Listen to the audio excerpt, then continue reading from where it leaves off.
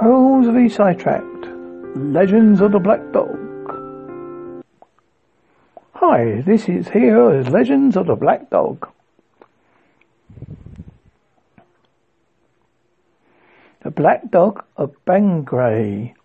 One of the most frightening incidents ever reported took place in the quiet market town of Bangray in Suffolk on a Saturday morning of the 4th of August, 1577.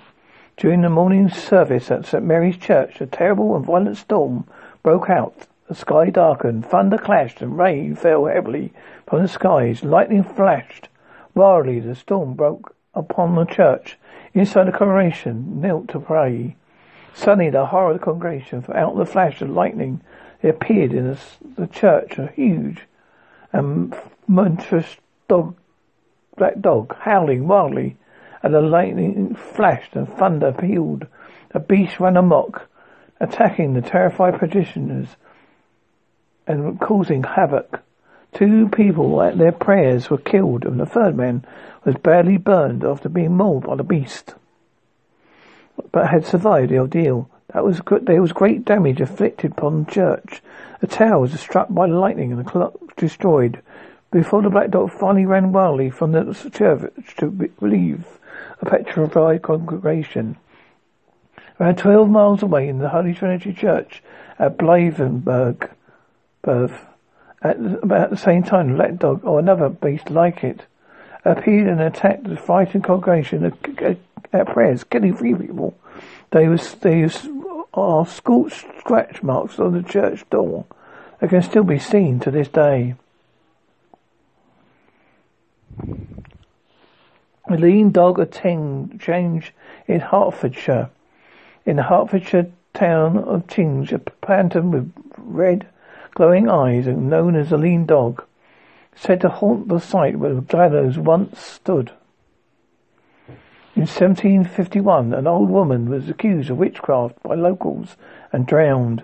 A local chimney sweep was accused of taking part in a murder and was hanged from the gallows. In the 18th century, 2 men were encountered the lean dog, reported it as being gaunt, haggard, and unkempt. A local schoolmaster encountered it, reported being about the size of a Newfoundland dog, with a shaggy coat and tail and long ears. Reports state it is not the first appearance it mirrorized as from a fiery torch.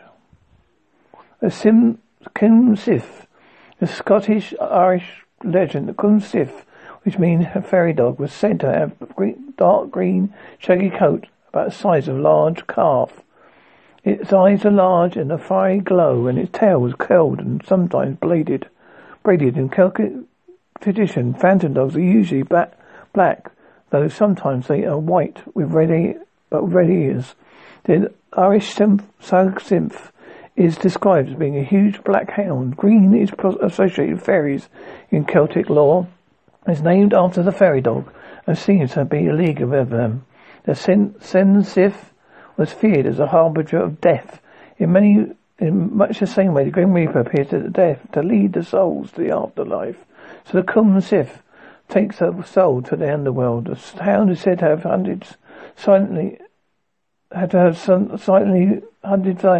for its victim, but would sometimes rend the air with 3 blood-curdling yells that are carried on to a great distance. When this has hurt him, which locked up their women to prevent the sin to come forth from stealing them, taking them to the fairy world, where they would be made to give up their milk to the children of the fairies. The Church or Kirk Grim. Vikings made many of their customs and traditions of England from Scandinavia may well influence the legends about the dog. The Church Grim was also known as Kirk Grim, a Finnish Kirk on the Vodklia, a Swedish Kirk Grim. Both appeared in English and Scandinavian folklore as the central spirits, with its task was to protect the church and its grounds. They appear as a small, dark, grotesquely formed people, or as a black dog. In many parts of Europe, including Britain. Early Christians also believed that to sacrifice animals when a new church was built. Black dog would be buried on the north side of the land, where they would become the spirit guardian, keeping the church from gates, grounds safe from the devil. It was often regarded as a herald of doom, bringing death to anyone who encountered it.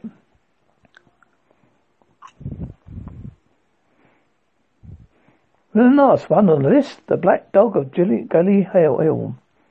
Luton. In ancient times, Gully Hill was known for hill fort and barrow. Later in the 16th and 17th century, came a place of execution. Its gallows were erected. Gully Hill is a highly visible landmark which witches and criminals were executed there and their bodies covered in tar to preserve them. They were left to hang on the gallows, which stood high on the hills as a warning to others before being eventually buried. It is reported that one night the hill was hit by a ferocious storm. The gallows was struck by lightning, setting it and the ground around it on fire. In the flames, a black dog was said to have been seen howling, capering wildly. People believe that beast comes to the souls of criminals and witches, driving them for the gates of hell and Satan. That's it, folks, for Holsworthy Sidetracked. The Black Dog bit.